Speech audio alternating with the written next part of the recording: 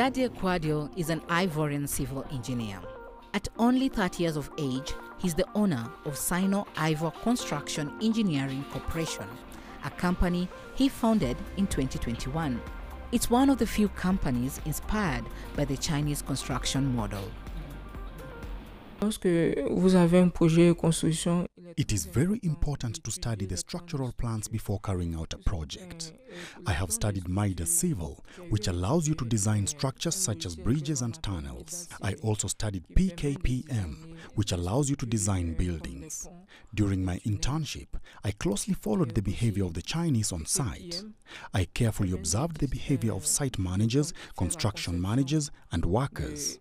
Today, when I am on a building site, I do my best to apply everything I learned in China: culture, punctuality, rigor, expertise, and others. This has enabled us to achieve convincing results that are appreciated by our clients. Kwadio learned his trade at Hoha University in Nanjing. After 4 years of studies, he graduated in 2012, mastering the art of drawing and design software and techniques. He then took a training course at a company in Nanjing before returning home to Côte d'Ivoire. Kwadio's current project will see over 200 villas built in Bingaville on the outskirts of Abidjan. I work here with a property developer. It is a project to build more than 200 4- and 5-bedroom duplex villas, including the model villa behind me. We are making good progress, with almost 50% of the work already completed. We hope to be able to deliver this project by the end of this year to earn even more credit from our customers. Once this project is completed, we will start another project of 300 duplex villas a few kilometers from here.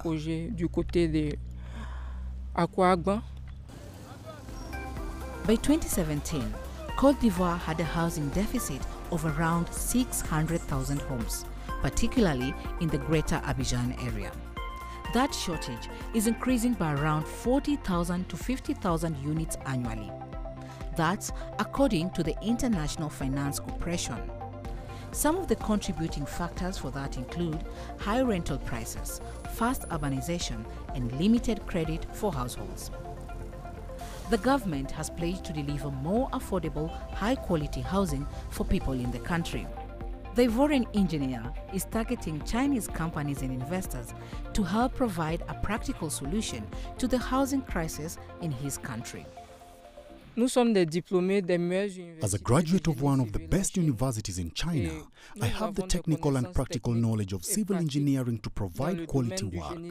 Some of my staff and I also speak Mandarin very well. We want to work with Chinese partners and investors to build the Africa of tomorrow. China and Côte d'Ivoire established diplomatic relations in 1983. Since then, Beijing has been giving Ivorian students scholarships to study in China.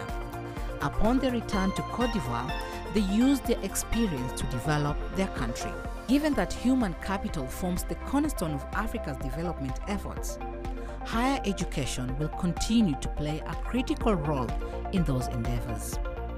And the likes of Kwadio are proving that's the case. Chamgono, CGTN.